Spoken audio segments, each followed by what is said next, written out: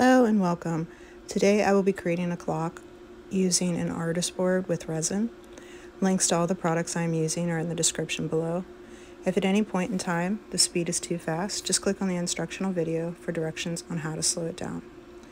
Here's the clock I'll be making today. Let's get started. I mixed about 8 ounces of resin off camera, and I'm going to use this Pebeo relief to create a design. There's no right or wrong way to do the design, and although you won't see the relief in the final design, it did help me to come up with the initial concept of how I wanted the clock to actually look. And once you've actually mapped out the design you want, you can then start to add embellishments. For the middle line, I added some gold crushed glass, and I'm going to go over that with some UV resin and cure that just to keep it in place.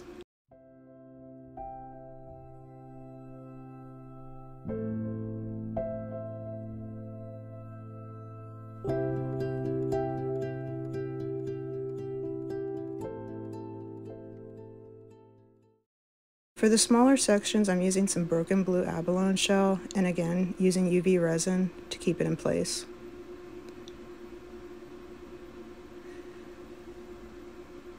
Next, I separated my resin into 5 cups. I'm using multiple shades of blue, some blue glitter, and some white pigment paste. The pigment paste will help me to create the cells and lacing that you'll see in the final design. So just continue mixing the rest of your pigments into your resin.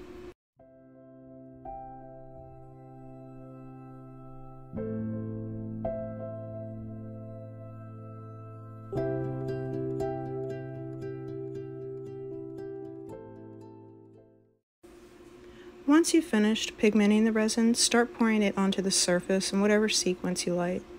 This is meant to be fun, so there's no right or wrong way to pour the resin. Just continue adding the resin until the surface is covered. And you'll see here soon that it will actually start covering the embellishments I initially laid out, but they are still visible enough for me to go back over after I finish pouring the resin. It'll also give it some texture because you'll be able to actually feel the embellishment as opposed to the top being smooth. And once you finish pouring all the resin, you're going to want to go over the entire surface with a heat gun. It's going to help with creating the cells and the lacing that I mentioned earlier.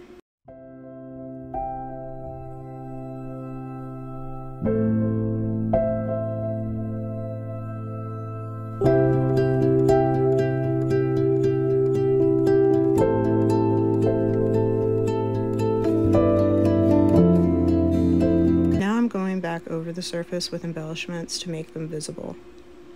And once you finish adding the embellishments back on top, just spritz the top with some isopropyl alcohol and allow the resin to cure per the manufacturer's instructions.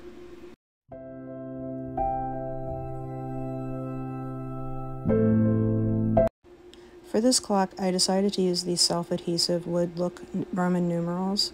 Before placing these down, I did measure out the placement, and I gave myself these little pink dots to know where to place the Roman numeral, and then added the self-adhesive dots as well. Once I had all my Roman numerals in place, I mixed up some brown mica into clear glaze, and I applied that to all of the unfinished wood, and eventually then I applied a second layer of glaze mixed with black to try to get a closer look to the color of the Roman numerals.